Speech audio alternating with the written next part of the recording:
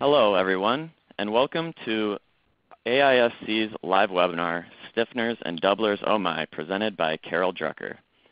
Today is July 12th, 2018. My name is Nate Gonner. I'm with AISC's Continuing Education Group, and I will be moderating today's presentation. I'd like to introduce today's speaker, Carol Drucker. Carol Drucker is principal of Drucker Zidell Structural Engineers in Chicago, Illinois. She has worked extensively on the structural design of many connection projects throughout the country and is recognized as an industry leader. She received her bachelor's degree in civil engineering from Purdue University and her master's degree in structural engineering from the University of California at Berkeley. She has authored articles on connection design and currently serves on AISC's Committee on Specifications, as well as task committees on connection design and the task committee on editorial economy, efficiency, and practical use. Carol, thank you very much for being here. I will now turn the floor over to you. All right. Hello, everyone. I'm very happy to be giving today's presentation on stiffeners and doublers. I do suspect many of the people out there have been on projects with doubler or stiffener controversies. Today we're going to discuss exactly why doubler and stiffener controversies occur on projects and the information needed to help prevent them from occurring on future projects. We also are going to discuss the cost and design of stiffeners and doublers. To first understand why doubler issues occur on projects, it's important to know exactly what a doubler is and why it is required. A doubler is a plate and member, such as a beam or a column, used to reinforce the member for the required load. Although it can be certainly used to reinforce for such limit states as web yielding, web crippling, and web buckling, today's presentation is mainly going to focus on doubler plates used to reinforce a column for shear in a column panel zone. At lateral beam to column flange moment connections, the top flange of a beam acts one way, and the bottom flange of the beam acts the other way. And it is that distance between these flanges in the column that is subject to an increased shear load due to the flange forces. And is this area what we call the column panel zone. You can certainly use doublers for other applications, such as to reinforce a cope beam or for shear at chevron connections. And if you think about it, a chevron brace connection is very similar to a beam to column flange moment connection, except that the gusset is moment connected to the chevron beam. Or at welded up truss connections.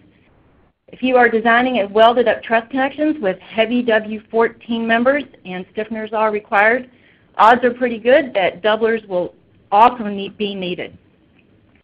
Omer Blodgett's book, Design of Welded Structures, has an excellent example on how to design for doublers at welded up truss connections.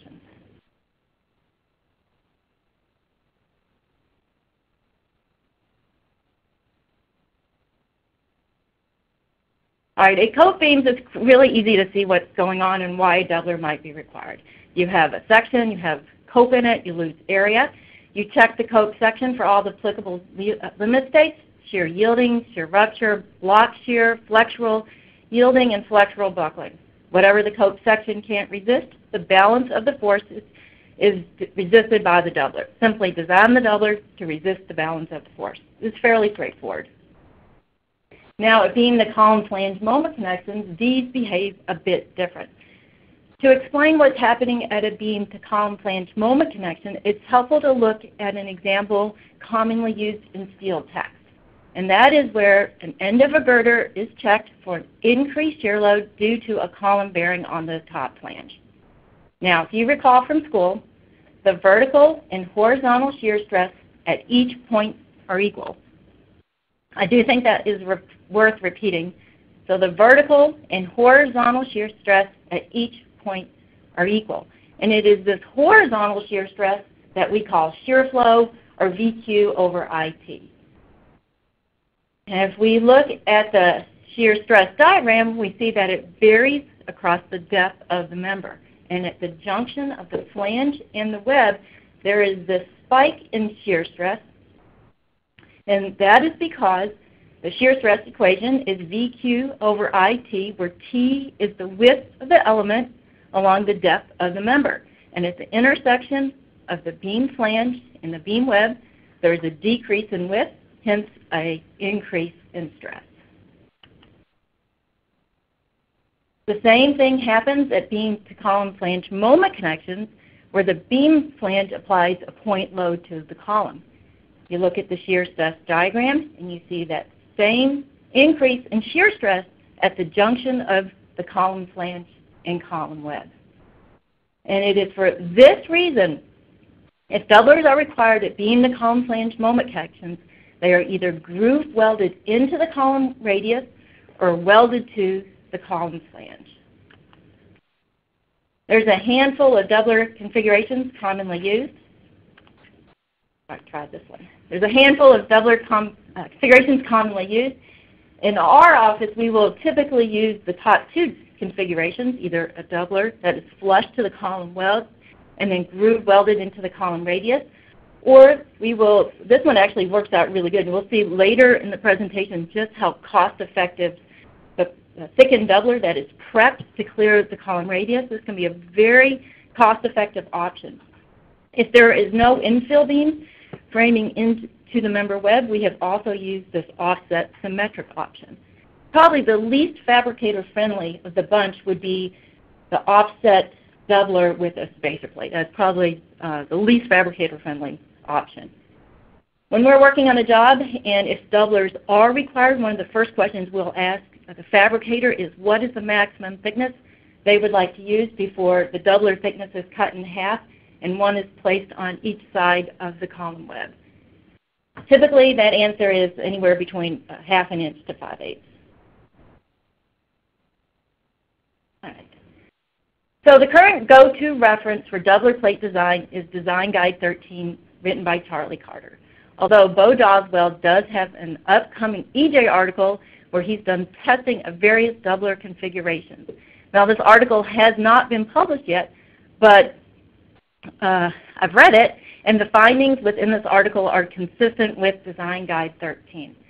Design Guide 13 discusses two types of doubler design, a flush doubler and a doubler that is thickened and prepped to clear the column radius. If you are designing a thickened doubler, be careful because the effective thickness of the doubler might not be the total thickness of the plate. The effective thickness of the doubler is defined as the thickness at the toe of the fillet weld, distance right here. So when you're sizing the weld, you have two things to check. You have to check the weld for strength, and then you have to check the fillet weld leg size to make sure it is large enough to provide the minimum effective thickness of the doubler. And it is for that reason, if the leg size controls, it can be more cost effective to increase the doubler thickness and provide this land than to increase the fillet weld size. We typically will do that within reason, trying to get to a single pass fillet weld size along the column flange.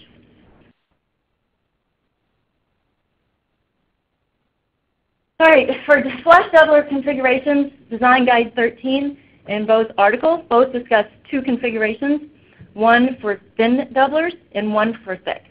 Thin doublers are defined as anything between 1/4 to 3/8 and under, and thick doublers are anything over 1/4 to 3/8 inch thick.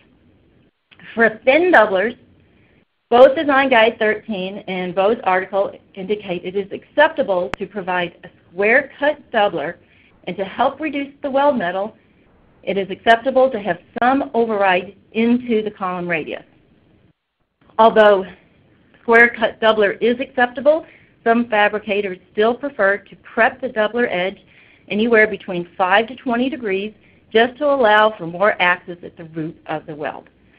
Now the amount of encroachment varies from fabricator to fabricator. Most common, there's a table in part 10 of the manual that gives the acceptable encroachment based on K detailing and thickness of the flange of the column. I would say this is the most common encroachment used. However, some fabricators do prefer to use a reduced encroachment, somewhere between 1/8 to 3/16, and I suspect that is possibly due to column underrun or just to have better access to the root of the weld. Now, for the thick doublers, it's basically the same exact thing, except for thick doublers, then the edge of the doubler does need to be prepped back. And the most common prep back is, I would say 20 degrees is the most common, although certain fabricators do prefer to increase that to 30 degrees to allow for more access at the root of the weld. Okay, so the problem with both of these doubler weld configurations is that Design Guide 13 calls these a non-pre-qualified CJP weld. And if this weld is considered a CJP weld, all you have to do is write CJP in the tail of the weld symbol. If this is classified as a CJP weld, then along for the ride is usually that UT testing is required. Although some fabricators have successfully tested these welds, others have not been so lucky. And part of the problem is, as the doubler overrides the radius, a gap forms between the front face of the column and the back side of the doubler. And it is due to this gap there can be very questionable UT results. Well, the good news is that the current 2016 AWS D1.8, which is the seismic supplement to AWS D1.1, now contains a pre-qualified doubler weld configuration. Although AWS does remain intentionally vague if this is a CJP weld requiring UT testing or a PJP groove weld, the 2016 seismic provisions do designate this weld as a full-strength PJP weld not requiring UT testing. So this is actually very good news. This is a reproduction out of AWS D1.8 showing the doubler weld configuration.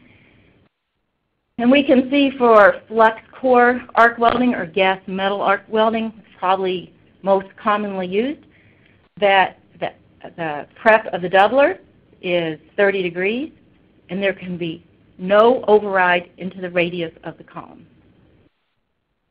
If the fabricator prefers to reduce the weld metal by using a reduced prep or some amount of override, this is acceptable.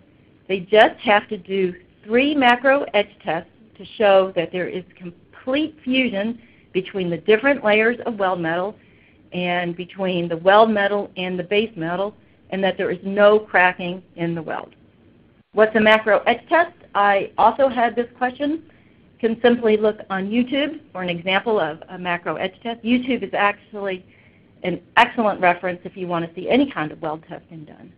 Is it a big deal for the fabricators to do a macro etch test? Well, one fabricator we talked to said absolutely not. I do it all the time. It's not a problem. And another fabricator said yes, it was a big deal, and they certainly didn't want to deal with it.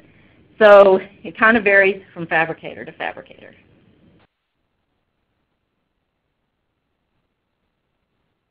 Although that doubler configuration is meant for high seismic applications, it can also be used for wind and low seismic applications. That would also be acceptable.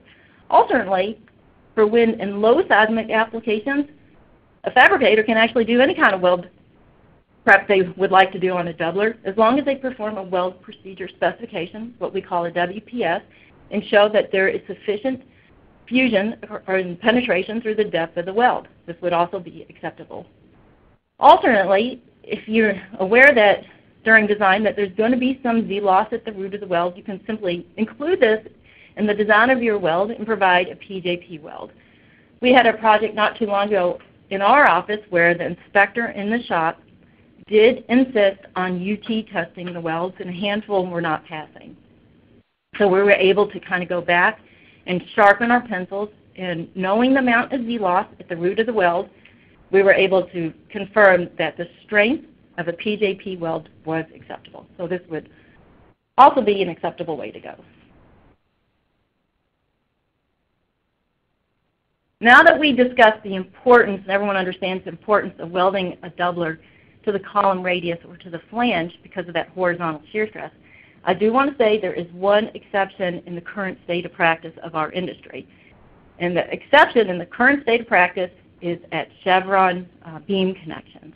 If a doubler is needed to reinforce a chevron beam for shear, partial depth doublers are, in our current state of practice, are provided, and that is based off the seismic design manual. However, there was testing done in 2012 out of the University of Texas that did show partial depth doublers have significant loss of strength and stiffness in the panel zone. So for that reason, if we are designing a chevron connection and the beam does not have sufficient shear strength and a doubler is required, we will at least bring the doubler as far down as possible while still allowing access to place the fillet weld along the bottom of the doubler.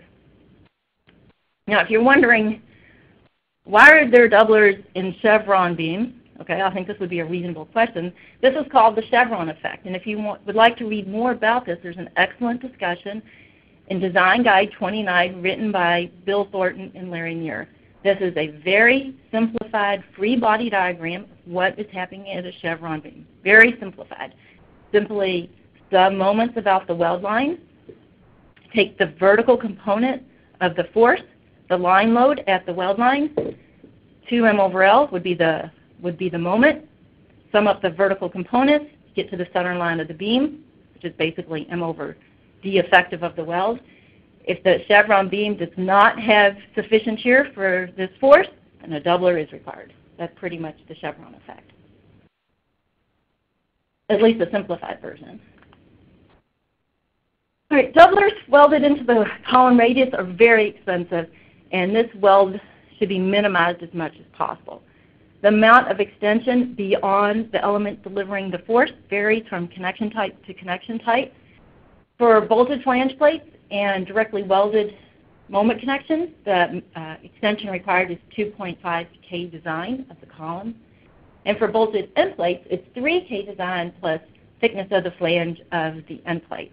Now that is K design and not K detailing, which can be very beneficial for the larger 14 columns. But even better, in our office, we now limit this doubler extension to 6 inches max. And where does this come from? Well, the 6 inches max actually comes from the seismic provisions, because for all types of connections in the seismic provisions, the required extension is just 6 inches. Alternately, if stiffeners are required, the doubler can be welded to the stiffener. In this case, the stiffener to doubler weld does not need to be designed to resist the total force resisted by the doubler. Right? It does not need to be designed for that amount of force. The stiffener to doubler weld per Design Guide 13 is to be designed for 25% of the total stiffener unbalanced force. If you look at Section A, there's 4 welds. 1 is to the doubler, so a quarter of the load is resisted by this weld. And at the top and bottom edges of the doubler, testing has shown there is minimal force at the top and bottom edge, so in AISC, minimum weld size is typically provided. Now, seismic design is more based on capacity design, so the weld of the doubler to the stiffener has to be designed for 75% of the shear yielding strength of the doubler. And at the top and bottom edges, welding is not even required unless equation 3-7 is not satisfied. And equation 3-7 is a minimum doubler thickness based on buckling of the doubler.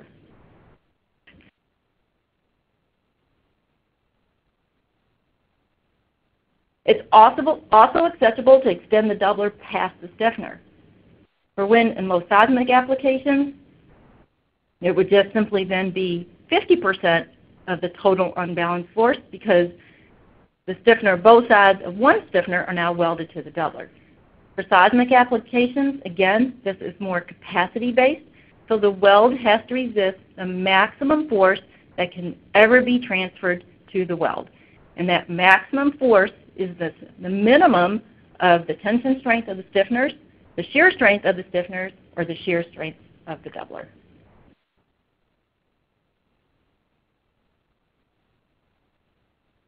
All right, well, doubler welds are very costly, and the seismic manual does indicate that it's typically more cost-effective to increase your column size up to 50 to 100 pounds per foot and have a clean column shaft and eliminate the need for stiffeners and doublers.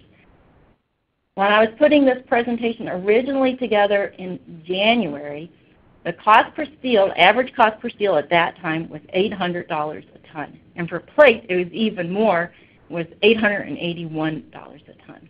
By the time I gave this presentation at the steel conference in April, 2 memos were issued by Steel Dynamics indicating that there was going to be an increase in cost for the price of steel. Just last week, I went to Steel Dynamics' website, which is an excellent reference if you want to know the current price per ton of steel. It's given right on their website. This price list was one that I downloaded in January. And last week, I looked on their website, and there was about a 13% increase in cost from what it was in January. So the 14 by 90 to 132 columns are over $900 a ton right now. And I'm sure plate has gone up way higher than $881 a ton. If you look at this price list, one thing that should be noted that for columns greater than a 14 by 132, so a 14 by 145 to a 14 by 283, the price per ton significantly increases. There's over a $200 per ton increase for the heavier 14 column sizes. So this needs to be considered when evaluating whether it's more cost effective to increase the column size to eliminate the need for stiffeners and doublers. Charlie's Design Guide 13 does have a discussion on the cost of stiffeners and doublers. But keep in mind, this was written in 1999 when the cost per ton of steel was $425 per ton, so significantly less than today's world. But it's still a good data point because the price of steel and the cost of labor have most likely gone up in proportion to each other. So it is still a good reference for the cost of doublers and stiffeners. Well, when we were putting this presentation together in our office, we decided to do our own cost study for doublers and stiffeners. What we did is we took a common configuration, a 14 by 90 column, very commonly used, and had 2 24 by 55 beams moment connected to a column. And for the moment of 350 kip feet, we needed a ½ inch stiffeners and ½ inch doublers. I think this is a very common connection that we would see on various projects. We then upped the column size to get rid of the stiffeners. We then upped the column size again to get rid of the doublers. And then we sent this out to steel fabricators for pricing, various steel fabricators. We did include 2 doubler weld configurations. We had one, detail A, which was a groove welded doubler, a flush doubler, groove welded into the column radius. And then we also included the option of the thickened doubler that was prepped to clear the column radius and fillet welded to the column flange. All right, so let's take a look at our results. The first line in this column is what we call our baseline, what I would expect to see.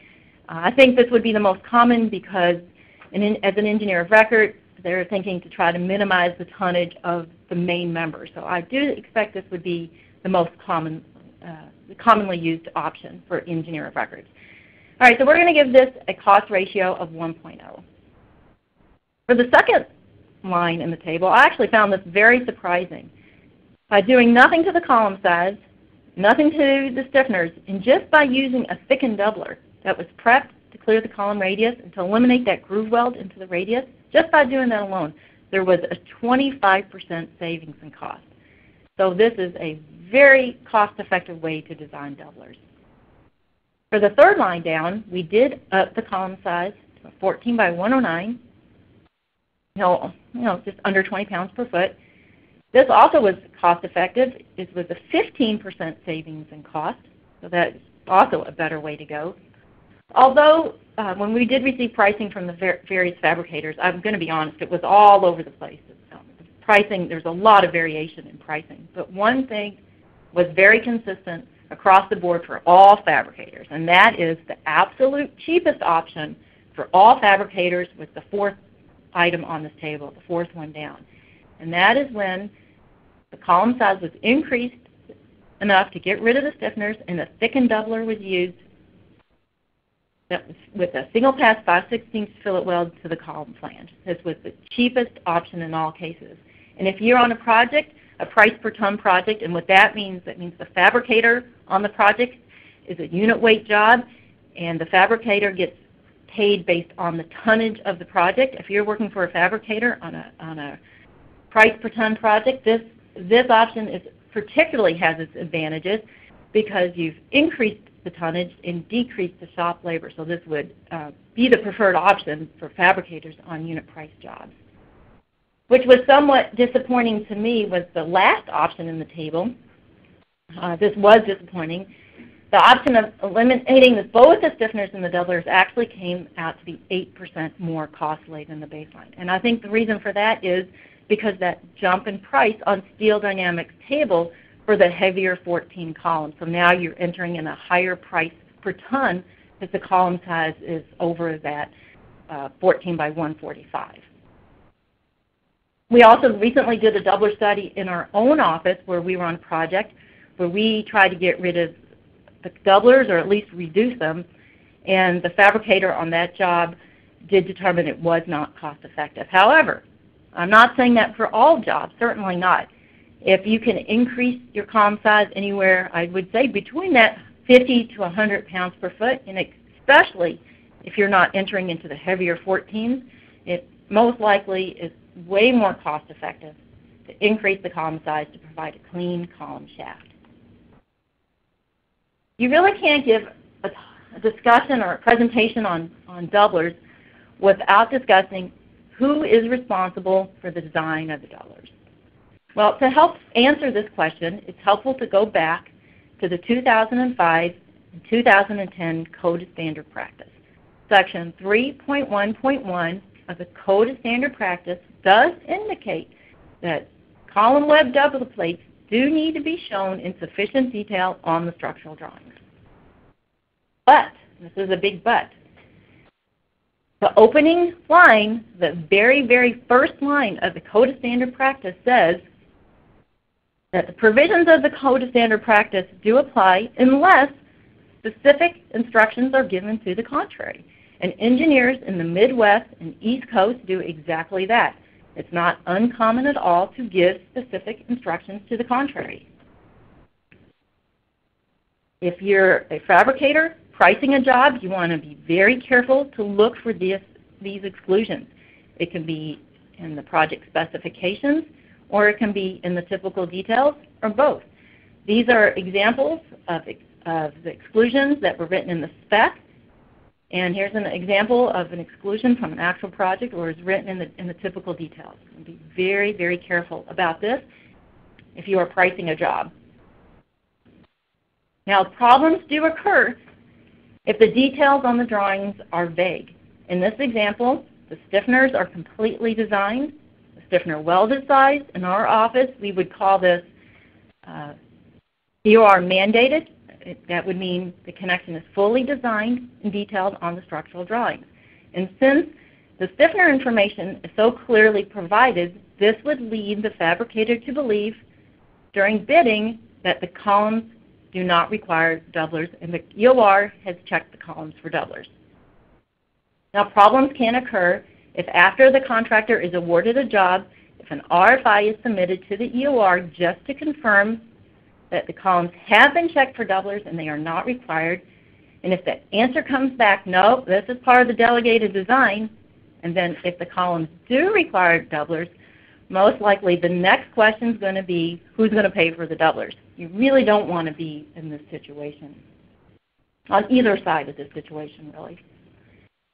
To help address this issue, the current 2016 Code of Standard Practice now says that, hey, if you choose option 3 and you choose to delegate your design, stiffeners and doublers, this is okay. No worries. You can still do this, except for that the quantities and conceptual details need to be placed on the drawings at time of bidding. Now, If you are an EOR and you're thinking, I don't care, I'm still going to exclude this part of the Code of Standard Practice, just be careful, because you're kind of rolling the dice on this one. If it does go to court, you're probably not going to win this one, especially knowing the reason for the change. While talking to a handful of engineer of record folks, I think how the industry is going to go is that it will still delegate the design of stiffeners and doublers, but at the time of bidding, an allowance will be placed on the drawings for the fabricators to carry, which I believe is a fair way to go. In our office, we use either MathCAD or Excel to design the doublers and stiffeners and check the columns, but there's certainly software available out there to do this. One free software is Clean Column, which is free on Steel's, I guess I changed that website, on Clean Column and AISC's website. It works pretty well. I did download it and tried it, and it actually works pretty well. If you look at a free body diagram of a column, it seems quite obvious that there's an increase this year in the column panel zone. It seems quite obvious to me. So why is this missed in engineering offices?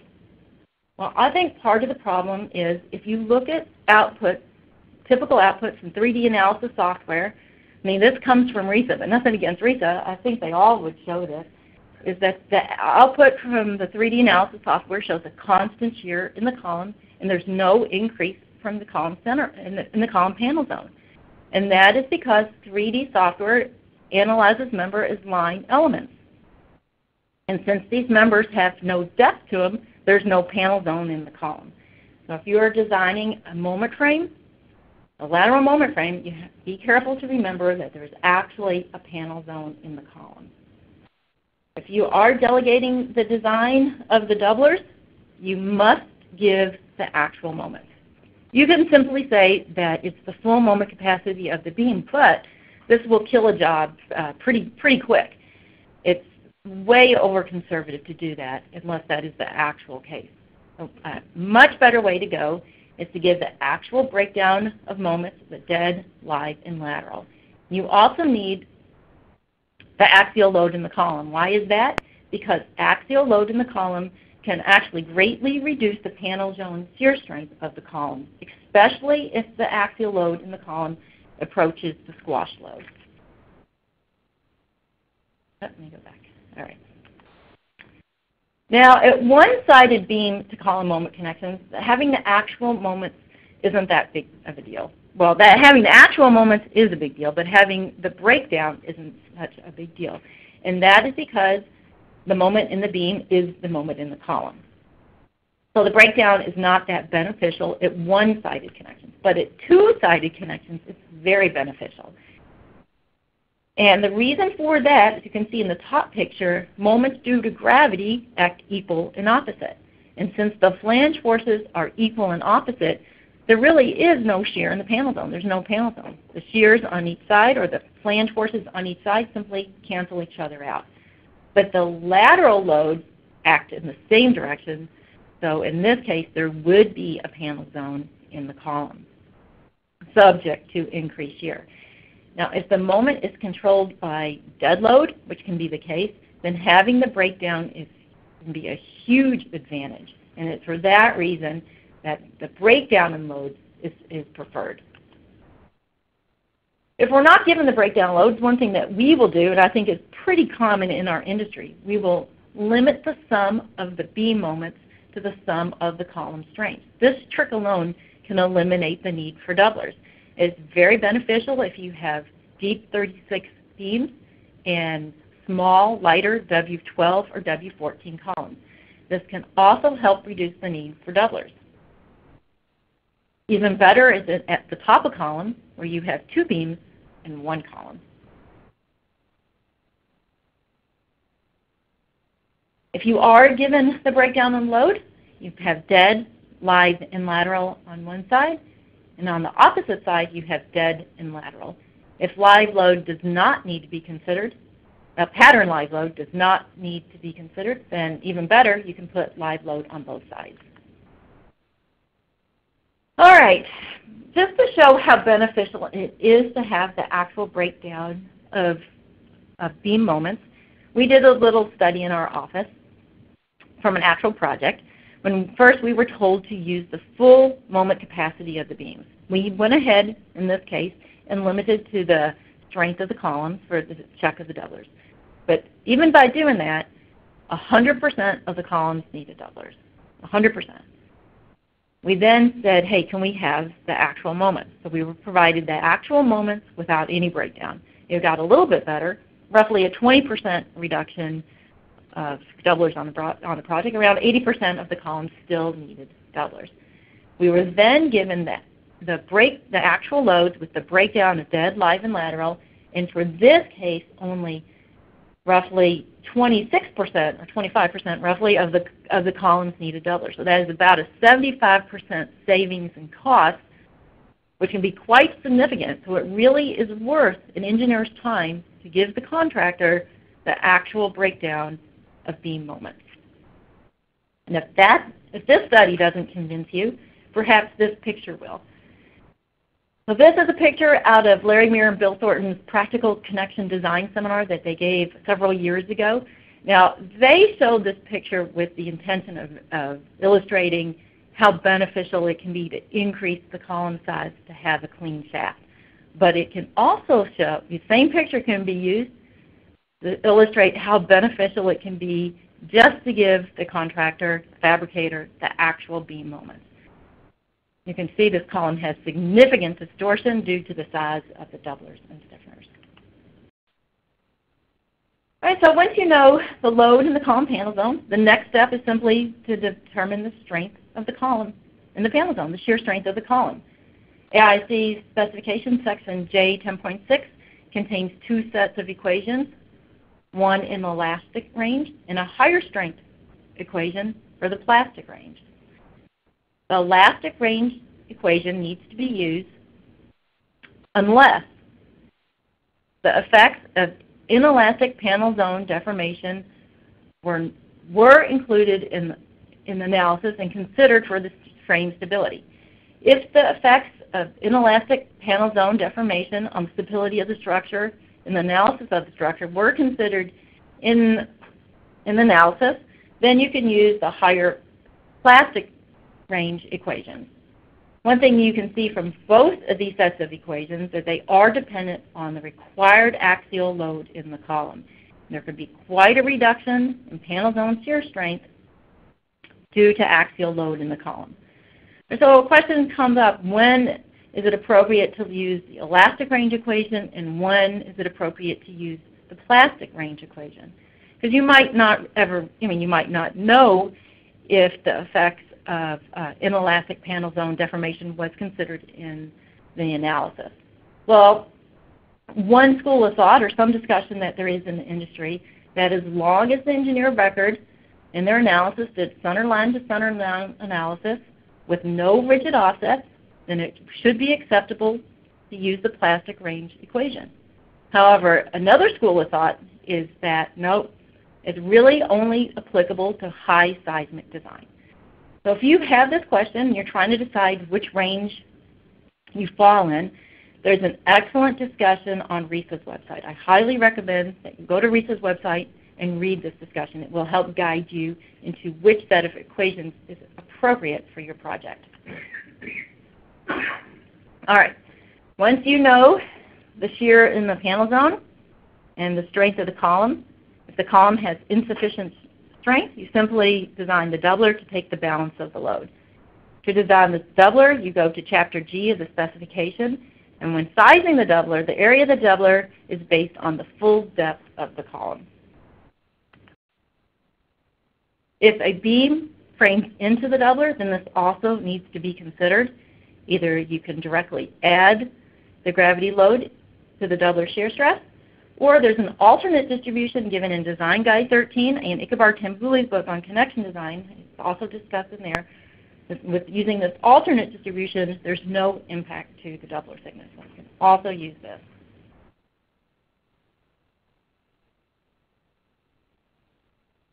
If a doubler is required, we typically provide a doubler in our office with a minimum thickness to prevent shear buckling of the doubler.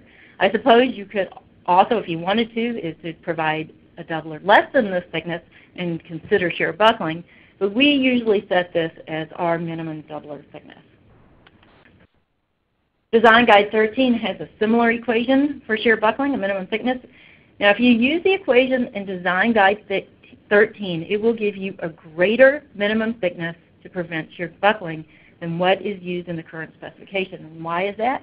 Because Design Guide 13 was based on the 1993 spec, and phi for shear in the 1993 spec was 0.9. In the 2016 spec, phi is 1.0 for shear. So that's the difference. That's the reason for the difference. A couple of months ago, I got a call from a steel detailer asking me why I did not plug weld the doubler to the column. At first, I thought I must have missed something. So I asked him, where did you get this from? Why do you think we need to do this? And he said it was based on an equation in the old Red Book on a minimum thickness of doubler requirement to avoid plug welding. Well, the Red Book is based on the 1978 specification, so if you're using this, this is a bit outdated. For seismic design to prevent buckling, the minimum thickness is based on the depth to width ratio. And if the doubler is plug welded, then you get to use the combined thickness of the column web and the doubler. All right, here's my last point on doublers. Do not need to even bother to check for doublers at gravity moment connections where the beam sizes are equal and opposite, and the moments are equal and opposite. You don't even have to worry about it. The force just flows through. Although, having said that, it was just yesterday, it was pointed out to me that that's not true if there's an offset. In the case yesterday, there was a 10-inch offset in top of steel elevations, and sure enough, doublers were required at the elevation differences between the flanges. So there are exceptions to that. Or if the beam sizes are not the same. But one thing that can be done, you can, in lieu of providing a doubler between the beam flanges, is you can simply slope a stiffener, or perhaps you can add a WT to even out the bottom flanges. And that wraps up our doubler discussion. Nate, are you going to do a polling question now?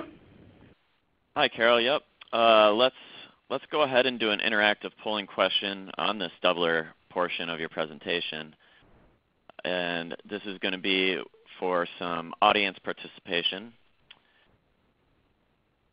So here is the audience's question on doubler plates, and everybody can just select the answer they think is correct on their computer screen.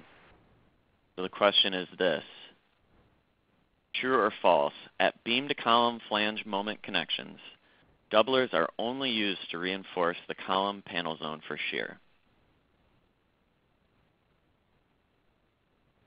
Read it again. At beam to column flange moment connections, doublers are only used to reinforce the column panel zone for shear. Is that true or is that false?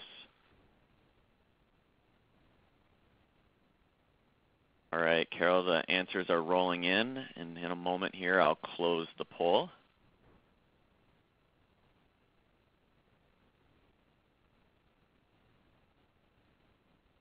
Okay.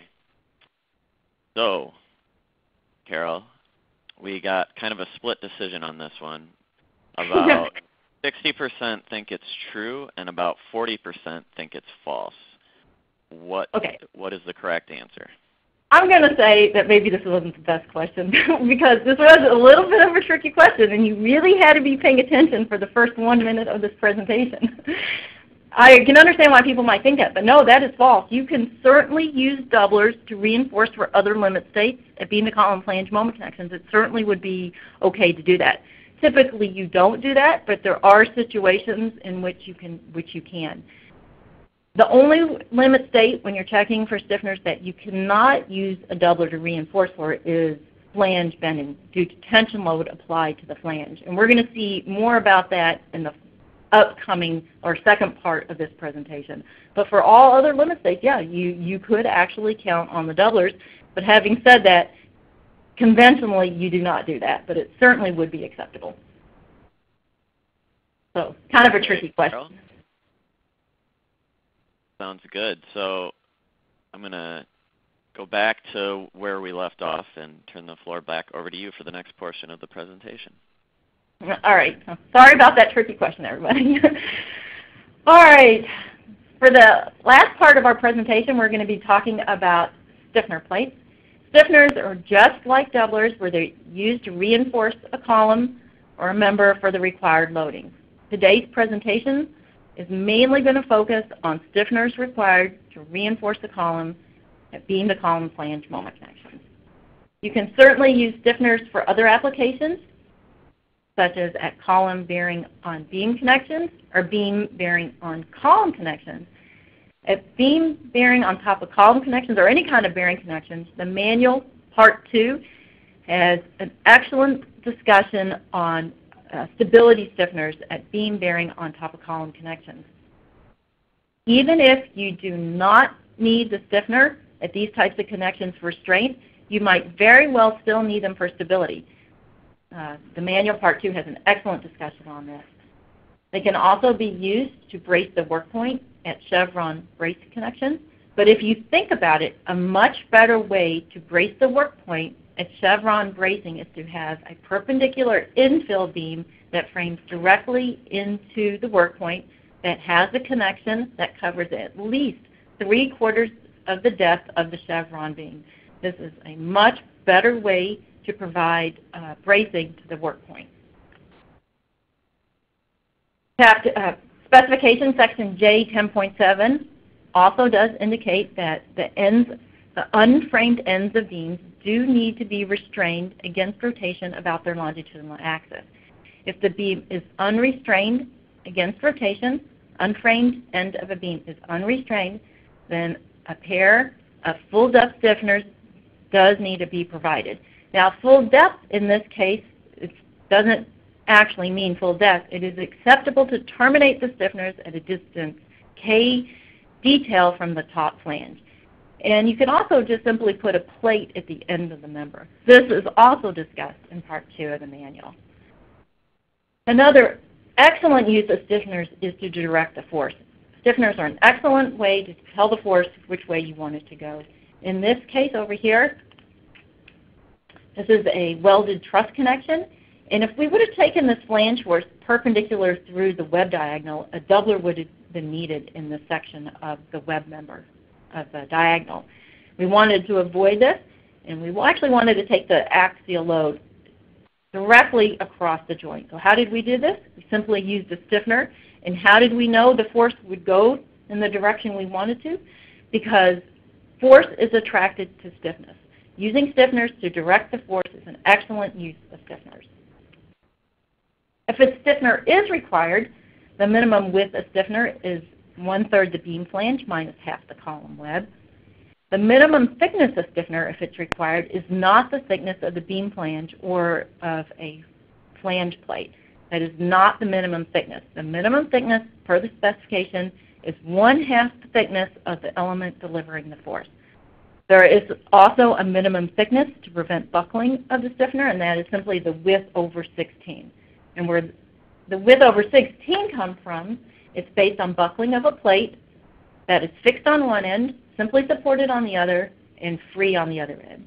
If you would like to read more on this equation, and it's an excellent reference, is the book Welded Interior Beam to Column Connections that you can probably find online. It's an old book written by AISC.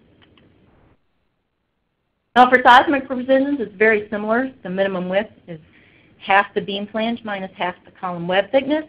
For one-sided connections, it's half the beam flange thickness, and for two-sided connections, that does go up to 3/4 of the beam flange thickness. Now for all limit states except for web crippling, web buckling, and part J10.7 for unframed ends of beams, for all other limit states, partial depth stiffeners are acceptable. And you might be on top of your game, and you might, I don't know if anybody's noticing this, but in the 2010 specification, half-depth stiffeners were acceptable for web crippling. But now in the 2016 specification, the minimum stiffener depth for web crippling is 3/4 the depth of the member. Why the change? It's based on a 2015 EJ article written by Salkar, in that he did testing of various stiffener configurations, and it was shown in testing that half-depth stiffeners were not effective in resisting or strengthening for web crippling. Is this a big deal? Probably not at all. There's a minimal cost increase, if any, for extending the stiffeners down, as long as a 3-sided weld is not required. We in our office will avoid providing stiffeners that are extended all the way down to the opposite flange, and you certainly don't need to do that. Fitting a stiffener in for a 3-sided weld is more costly and should be avoided. Also in the Salkar article, and I would agree with him on this, is that the specification really doesn't give any guidance for the design of partial depth stiffeners. And in the EJ article, he does give a procedure. In our office, we also recognize this, and one thing that we do is that we design partial depth stiffeners based on the bracket procedure in Part 15 of the manual. One of the things that is on my to-do list is to actually compare the two procedures and see how they compare. I suspect they would compare pretty well. Stiffeners at columns do need to be clipped. Along the web, the clip needs to clear K detailing, and along the flange, the clip needs to clear K1. There is no provisions against welding in the K area for wind and low seismic applications. The K area is defined as the area in the column 1.5 inches past the column radius. Highly restrained welds in the K area have led to cracking of W-section members in the fabrication process. And the reason for that is W-shaped members that are rotary straightened have a lower notch toughness in the K area. To help solve this issue, testing has shown that although there's no restrictions against welding in a K area, to help prevent the cracking in the K area, that an 1.5-inch clip can be provided and the weld stops short by 1 weld size. Now for seismic design, welding in the K area is not allowed. Your clip does have to clear the K area and be held back 1 weld size. And to the column flange, you have to clear the K1 plus 1/2 inch, and you have the same 1/4 inch pullback.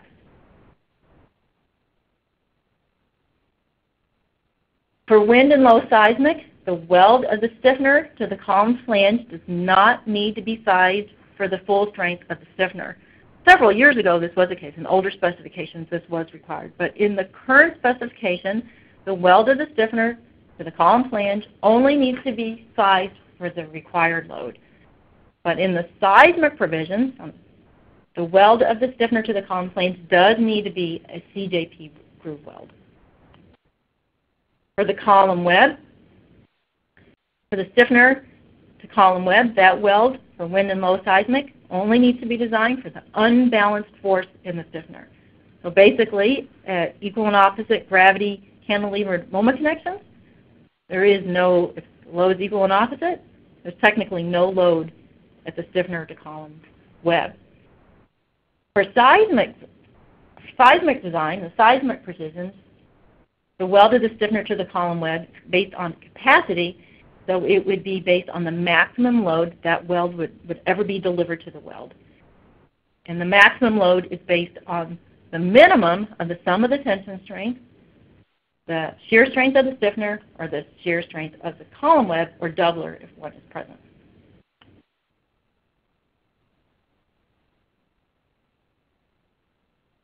And once you know the column flange force, you check it for the applicable limit states in section J10 of the specification. And whatever the stiffener, whatever the column does not have sufficient strength, whichever limit state controls, stiffeners are designed to take the balance of the load. If the stiffener is subject to compression buckling, if KL over R the stiffener is less than 25, you don't have to really check it for buckling. Yielding will control. If it's greater than 25, then you have to treat it more like a column and go to Chapter E of the specification. So let's go over the applicable limit states. First one, going right through the list, J10.1 is for tension flange bending. Now this is the one limit state where a doubler is not going to do you any good. If you would like to read more about the derivation of this limit state, there is an excellent discussion in Omer Blodgett's book, The Design of Welded Structures, where he discusses the yield line used to derive this equation. It's an excellent discussion in that book. Be careful if your flange is closer than a distance 10 times the thickness of the column flange near the end of the column, then you will have a 50% reduction in strength for tension flange bending. Next is local web yielding, where the flange delivers a force to the where the beam flange or flange plate delivers a force to the column flange, and it spreads to the column web through the distance k of the column, and that spread is 2.5 to 1 each side. If you're closer than a distance d to the end of the column, then you only get to count on the 2.5 to 1 spread on one side.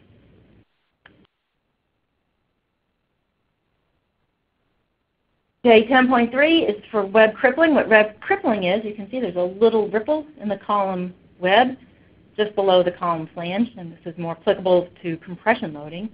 There's 3 sets of equations in J10.3. The first one is if you're away from the end of the member, and the other 2 if you're closer than a distance d over 2 from the end of the member, and these are based on the bearing length to column depth ratio.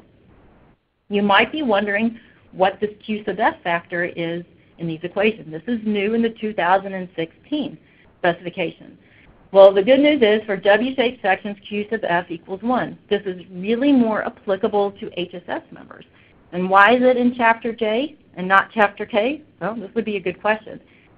So the 2010 specification, there was duplication of limit states in both Chapter J and Chapter K. So the same limit states were given in both chapters of the specification.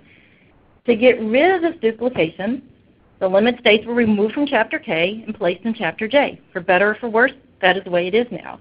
And since the strength of an HSF for web crippling is dependent upon the stress in the cord, the Q sub factor has to be considered when checking for web crippling. Well, that is the reason why it is now in section J10.3 of the specification. Same Q sub F on web compression buckling.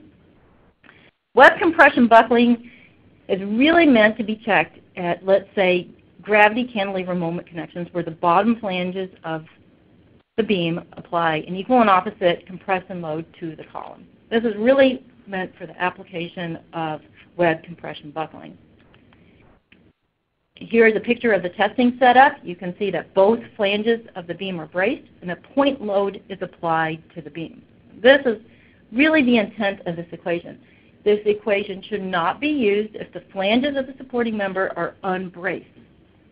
In this case, there will be buckling interactions between the member delivering the force and the supporting member.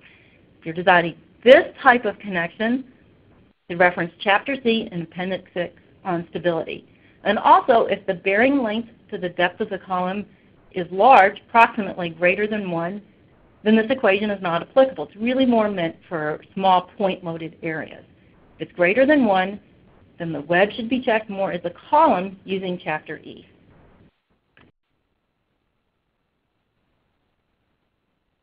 If checking all the limit states, stiffeners are not required. It still doesn't mean in seismic design you do not need to provide stiffeners. Even if the column has sufficient strength, a stiffener is still required if the thickness of the column flange is less than the width of the beam over 6.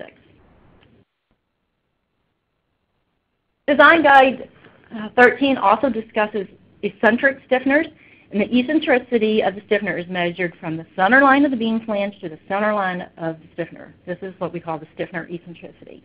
Design Guide 13 limits the maximum stiffener eccentricity to 2 inches. However, at this maximum 2-inch eccentricity, the stiffener is considered only 65% effective. If you're somewhere between 0 and 2 inches, we simply interpolate between 100% effective and 65% effective. But it should be noted that this 65% effectiveness is based on testing done by Graham in 1959, and it's only based on one test. So AISC, knowing this, is currently doing research on eccentric stiffeners to confirm the findings of this one test. One thing that can be done to eliminate the stiffener eccentricity is simply slope the stiffener from flange to flange, which works well unless perhaps you might have a beam moment connected to the column web. Well, that covers all the applicable limit states that we would use a beam to column flange moment connection. There is a couple other limit states in part J10 of the specification that are more applicable to beams and girders, and I thought it might be good just to go over these quickly. But these limit states are not really applicable at beam to column flange moment connections. The first one is web side sway buckling, and this is where an axial compression load is applied to the top compression flange, and either it's restrained or unrestrained, and the opposite bottom tension flange is shown to buckle sideways in testing. There's two sets of equations for web side sway buckling. The first equation is if the compression flange is restrained, and the second lower equation is if the compression flange is unrestrained. LB in this equation is not the bearing length. LB is the maximum unbraced length of both the top or bottom flange. Take the maximum of the two, and that's what LB is. If you're checking web side sway buckling and you have insufficient strength, if your top flange is restrained by such things as like a slab, studs in a slab, then stiffeners or doublers can be provided to strengthen the section. However, if your top flange is unrestrained, then stiffeners cannot be provided. In this particular case, then out-of-plane bracing needs to be provided.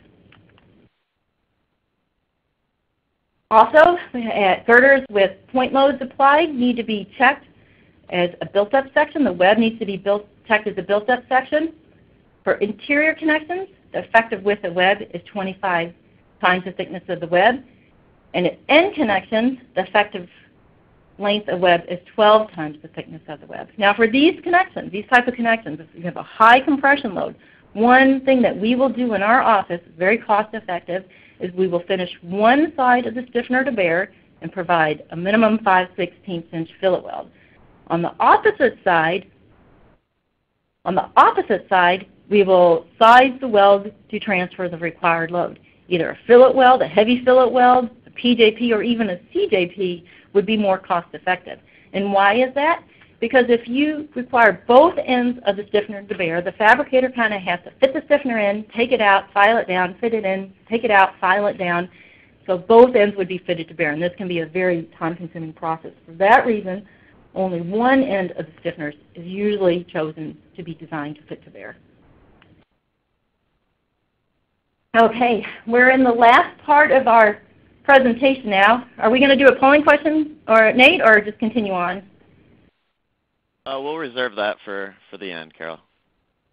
All right, so we're... Thank you. Okay. Okay. Well, that pretty much... That pretty much concludes our discussion on stiffeners. And just to put this all together, we're going to do a final example where we check a column for stiffeners and doublers, and then we size the stiffeners and doublers. And I'm going to say that this example is very loosely based on an actual I guess I'm going to say problem or design that we had in our office. It's pretty close to the actual condition. And on this project, we were given the dead, live, and lateral forces. Dead, live, and earthquake. This is an R=3 project, so seismic provisions are not required, R=3.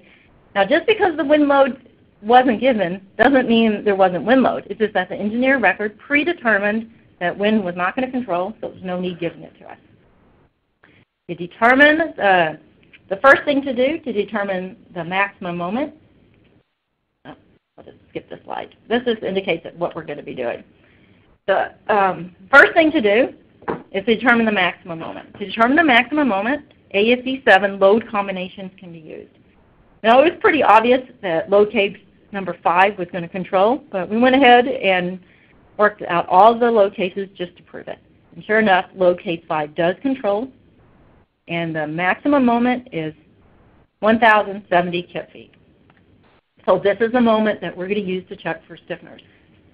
Divide the moment by the effective moment arm. For flange plated connections, that's simply D plus the thickness of the flange plate. And for directly welded moment connections, the effective depth would be D minus the thickness of the flange. Just go to the center line of the flanges. We have a flange force of 491 kips, and this is what we're going to size the stiffeners for. All right, we'll just go through all the applicable yield limit states for checking stiffeners. First one is web local yielding, and LB in this case is just simply the thickness of the flange, and that comes to 427 kips, which is less than 491 kips. So right off the bat, we already need stiffeners. Then we check web crippling. We're not near the end of the member, so we get to use the higher strength equation. And this comes to 672 kips, greater than 491, okay. Next, we're going to check web compression buckling, and I suppose it's questionable if this limit state would even apply, but we're going to go ahead and check it.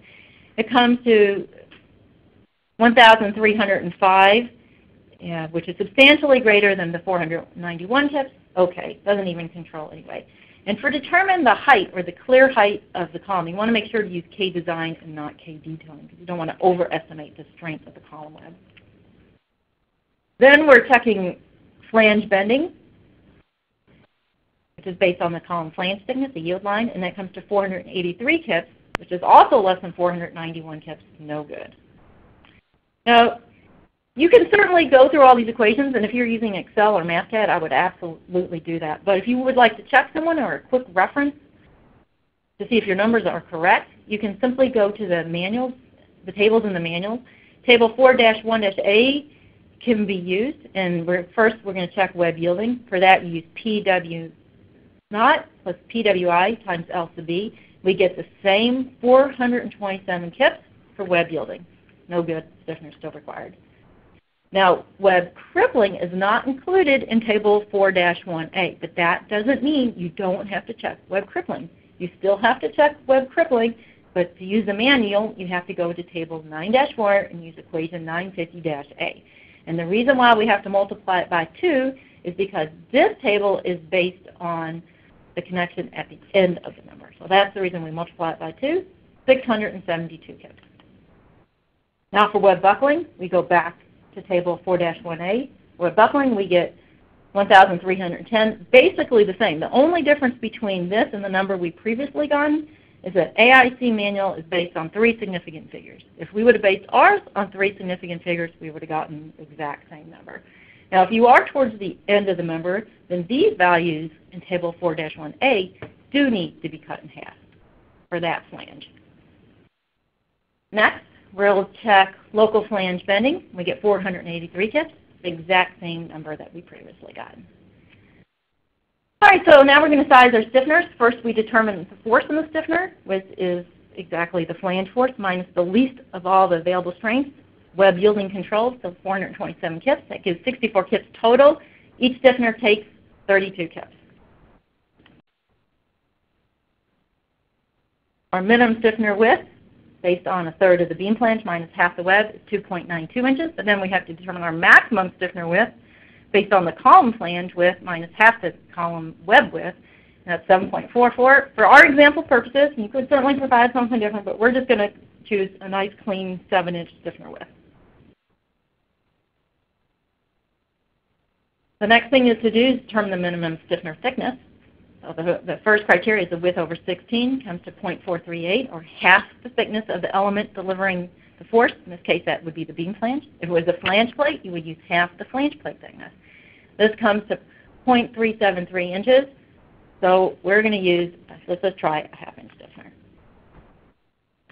The minimum snip at the corner is then based on K detailing of the column, K detailing minus thickness of the flange, K1 minus half the thickness of the web, or that 1.5 that we discussed earlier. These all basically come to 1.5. I suppose if you wanted to provide a 1.5-inch clip along the web and something less along the flange, that would be okay too. But let's just use 1.5 inches for both. Checking the stiffener for tension yielding, we take the force in the stiffener, 32 kips, divided by 0.9 Fy, because we're using LRFD, divided by the effective width of the stiffener at the flange. So 5.5 inches. Comes to 0.129 inches, less than a half, okay. All right, the next thing to do is check the stiffener for buckling. Our KL/R is 65.5 or greater than 25, so we then have to go to Chapter E. Our limit is less than, our KL/R is less than the limit, so F critical can be determined from equation E3-2. Phi of critical equals 32.9. Now, for checking buckling of the stiffener, the total width of stiffener can be used. Using the total width, we get a stiffener required of 0.139 inches, less than a half, okay. Now, just as a side note, if you use an Excel math CAD, there's no problem calculating the critical buckling stress. But to do a quick check in a table, you can simply go to table 4-14 in the steel manual. It's a nice little reference. We then size the stiffener weld to the column flange. Take the stiffener force divided by 1.392 times 2, because there's 2 welds, one top, one bottom, divided by 5.5, which is the length of weld, divided by 1.5 equals 1.39 16ths of an inch, so 1/4 inch fill weld. Now you might ask, 2 questions here. What is the 1.392 and what is the 1.5? All right, these are very good questions. If you do a lot of connection design, these are very common terminologies, and there's nothing but the shear strength of the weld based on the number of 16ths of the weld size. For ASD, this is 0.928D and 1.392D for LRFD. These are very common terminologies used by connection designers. And you can confirm these just by punching out the shear strength of the weld metal, 0.6 FEXX times 0.707 to get to the effective throat of the weld, 45 degrees. And D is just the number of 16ths. And for ASD, you divide by omega, which is 2. And for LRFD, you multiply by the resistance factor phi, which is 0.75. And the 1.5 comes from the spec equation J2-5, and that is, tests have shown that welds loaded perpendicular to the longitudinal axis of the weld have an increase in strength. And for the angle between the weld, the axis of the weld and the applied load, when that's 90 degrees, there is a 50% increase of strength. All right, so that wraps up the stiffeners, and now we're going to go to the doublers. Same exact load combinations. Now, in this particular case, we need to determine for each load combination the maximum sum of the flange forces. And this is what we're going to use to check the panel zone. So for each individual load combination, we're going to determine the flange force. We kind of know load combination is going to control, so we'll just jump to this one. The moment on one side is 1,070 kip-feet, but the moment on the other, we're not going to use live load. That would only help matters if we use live load. But the moment on the other side, the dead and the lateral act in opposite directions, so the moment there is reduced to 534 kip-feet. The flange force for the first side 1, is 491 kips, same that we just used to check for stiffeners. But on the second side, for this load combination, the flange force is only 245 kips. So on that side, actually, stiffeners are not even required. Is that important? Yes, that is important. Why? Because we need to know this information when checking the stiffener weld to the doubler, because we need to know the total unbalanced force in the stiffener. So you'll see that in just a second here. So our total flange force for checking the column panel zone is side 1 plus side 2 equals 736 kips. All right. Now, even though the actual loads were given to us in this example, which is true, we will still in our office check that the sum of the beam moments does not exceed the sum of the column strength. As you can see that there was some major grouping going on in this case. It just happened that all the dead and all the lateral equaled the exact same on the whole project. So for that reason, due to the grouping, we would most likely go ahead and still check this. In this particular case, the sum of the column strength is 2,400 kip-feet, so it's significantly okay. The next thing to do is determine the shear in the column. This can be used to reduce the panel zone shear strength. To determine the shear in the column, just simply sum moments about the inflection point of the column. For the inflection point, this can be assumed to act at the mid-height of the column. Summing moments about the mid-height, we get a shear in the column of 107 kips. So the shear in the panel zone is reduced the shear in the panel zone is reduced, and we get 629 kips of shear in the panel zone. We're just going to check the column for shear in the panel zone. Alpha is a variable used in the 2016, and what alpha is alpha equals 1 for LRC and 1.6 for ASC. Alpha is used to compare a required load to the yield strength of this member. So in our case, the yield strength is just FYAG of the column, comes to 2590 kips. Alpha PR is just the required load divided by PY, comes to 0.336, which is less than 0.4. Since it's less than 0.4, there is no reduction of shear strength in the column panel zone due to axial load in the column. We then determine our required our strength of our column, 0.9, P is 0.9 for this case, for shear. 0.6 Fy times the depth of the column times the thickness of the column web comes to 391 kips, which is greater than the shear in the panel zone of 629, so no doubt a doubler is required. To determine the shear force in the doubler, we just simply take the difference between the shear in the panel zone and the strength of the column, comes to 288 kips. And for now, we're just going to assume one doubler. Well, maybe we'll provide two, but for now, let's just assume one. Determine the minimum thickness of doubler per specification section G2.1 to prevent shear buckling. That's 0.211 inches, pretty minimal, so that would be fine. We then size the doubler based on section G of the specification. You go to section G to size doublers. And per chapter G, using equation G2-1, we get a doubler thickness of 0.632 inches is the required doubler thickness. Now, in this equation, you get to use the total depth of the column when sizing the doubler. Now, if we had a beam framing into the column web, this also has to be considered. In this particular case, let's just say that we have a beam framing into one side of the column web. So we're going to go ahead and use one doubler, so we don't have to have a beam framing into the doubler. This is always preferred. If you do have a beam framing into the doubler, that's okay. It just needs to be considered in the design of the doubler. But for our case, we're going to set that to 0, and so there's no impact to our doubler because the shear load is 0. And then the minimum required doubler thickness would either be that based on shear buckling or that required for the required loads. And that comes to 0.632 inches. Let's just provide 1 3/4 inch doubler. Probably would also, certainly would be okay, most likely, to provide 2 3/8 inch doublers if you wanted to do that. All right, now we have to check the stiffener weld to the doubler. The total unbalanced force in the stiffeners is simply 32 kips in one stiffener, because the other, remember, side 2 didn't even require stiffeners. So the total unbalanced force is 32 kips. So the minimum size doubler at the stiffener to doubler weld is 0.056 inches. Okay, less than 3/4.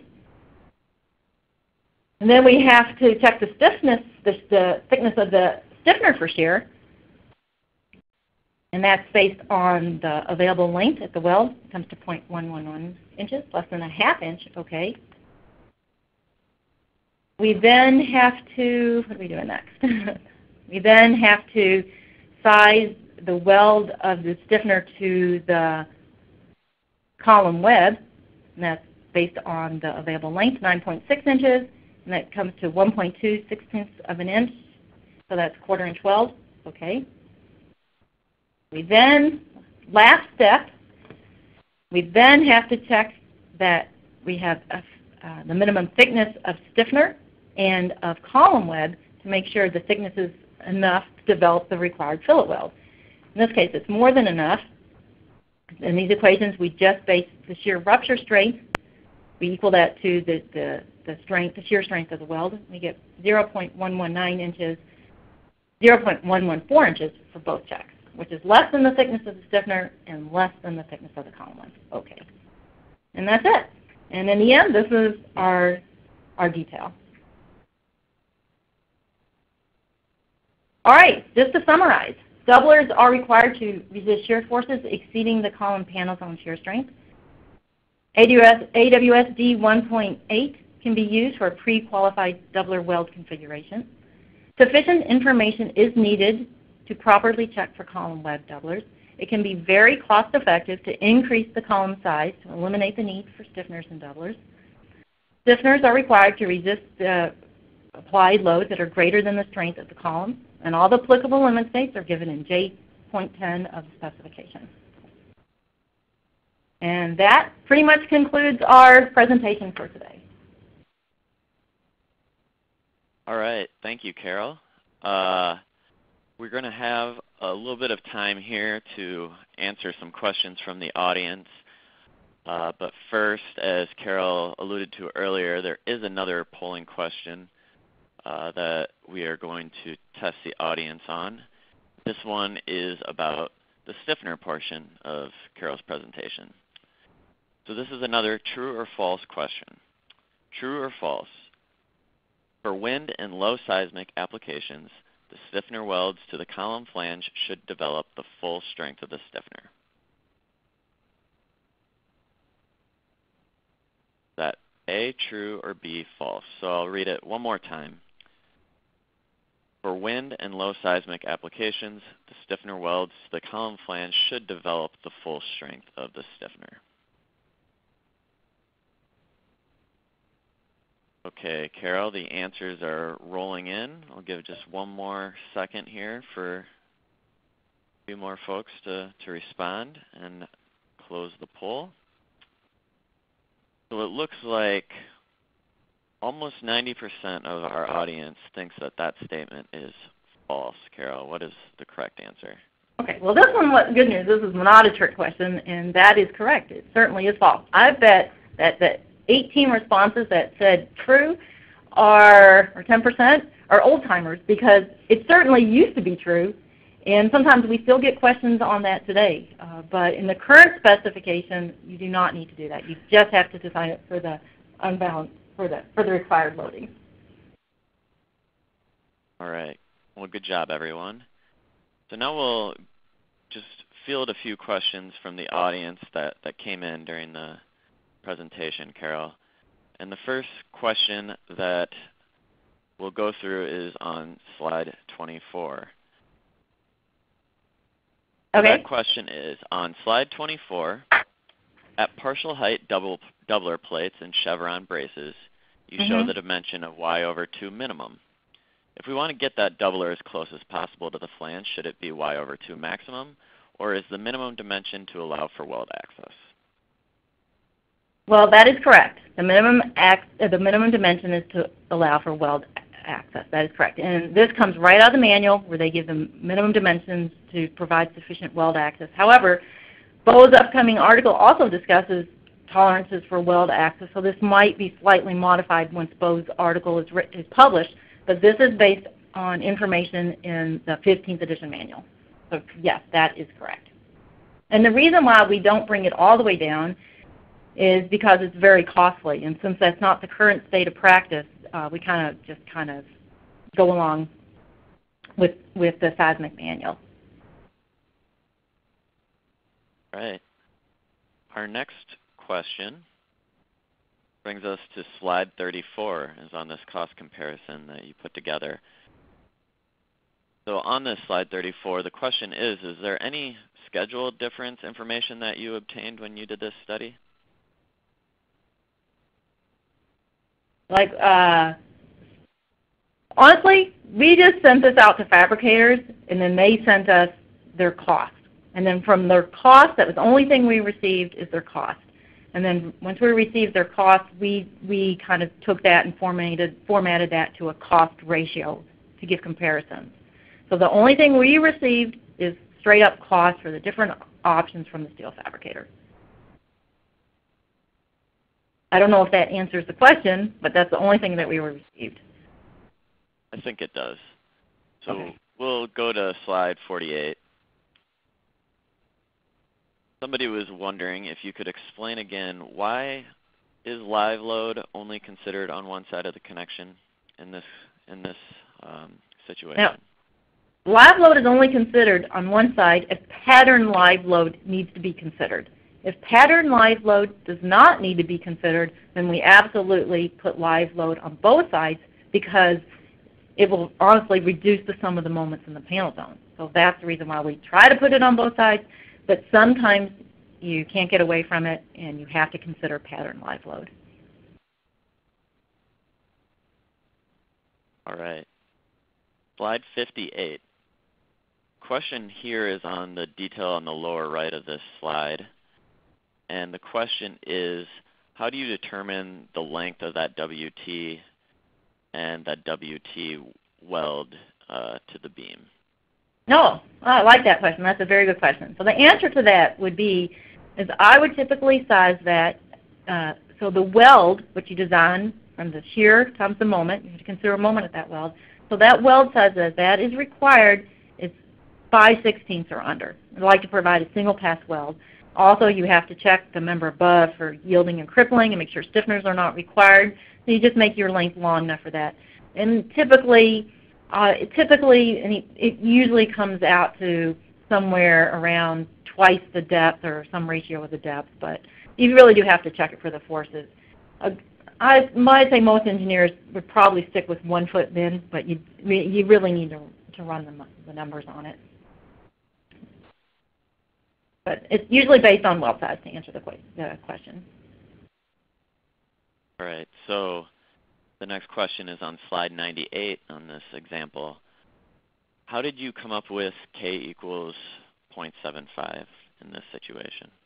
Well, that is actually given in the specification. So that comes right out of the specs. All right. And here's a general question on the idea of moment connections without stiffeners. Does the moment connection without stiffeners have the same behavior than with the stiffeners? Can we consider rigid moment connections if you don't have the stiffeners? Yes, I think you can. The only time you need to put in stiffeners is if they're required based on strength purposes, for beam to column flange moment connections, or in seismic design it's based on the column flange thickness. There's no need to put in stiffeners if they're not required for strength. You can still consider it a rigid connection. It might be less rigid, but it's still considered a rigid connection. All right. Well, thank you very much, Carol. That's all the time we have for questions today. A special thanks to Carol Drucker for presenting to us today, and thank you all for your participation.